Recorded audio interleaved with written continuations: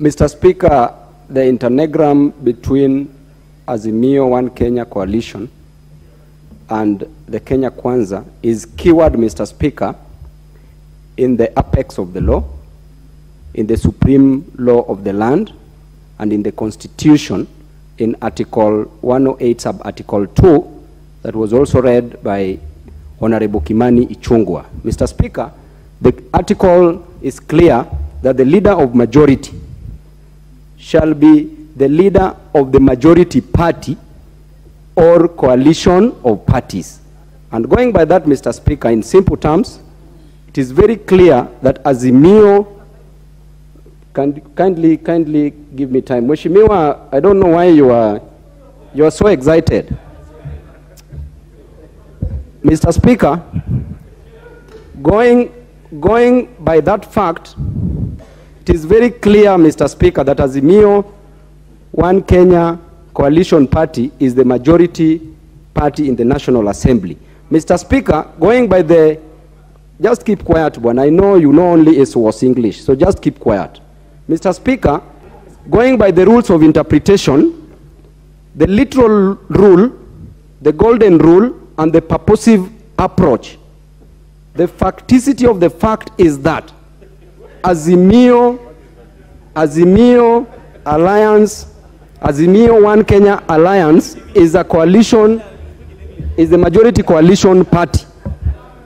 Mr. Speaker, number two, we talked about marriage. Mr. Speaker, Azimio is a subsisting marriage, and in this marriage is a potential polygamous marriage. And Mr. Speaker, this marriage is not voidable because there was consummation in this marriage. Mr. Speaker, the person who presided over this marriage was overqualified, Mr. Speaker. And then, Mr. Speaker, the grounds for divorce, number one, is adultery or unfaithfulness, which we never experienced in our marriage, Mr. Speaker, because we campaigned together happily.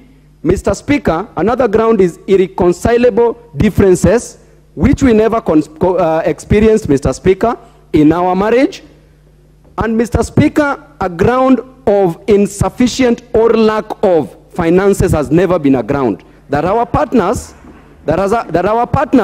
having seen that Kenya Kwanza was forming the government, they ran away. Mr. Speaker, that marriage is not voidable. Lastly, Mr. Speaker, when we talk about Article 36, as quoted by Honorable Didmas Baraza on the Bill of Rights, the right to associate, Mr. Speaker, there are limitations to the bills of right, including the right to life.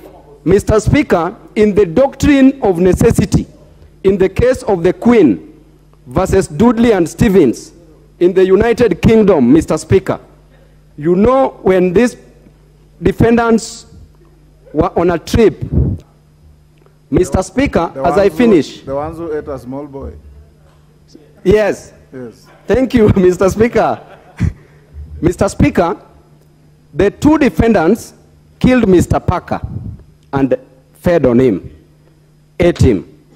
Then, Mr. Speaker, in the High Court, it was decided that it was not necessary to take life. But upon appeal, Mr. Speaker, it was decided, they were vindicated, that it was necessary for them to take the life because either way, they would have died. Therefore, there are limitations to any law, Mr. Speaker. Be that as it may, Mr. Speaker, our marriage was... Babu, the court said they should have cast lots as to who should be eaten. Mr. Speaker, Mr. Speaker, Mr. Speaker, you are diverting law.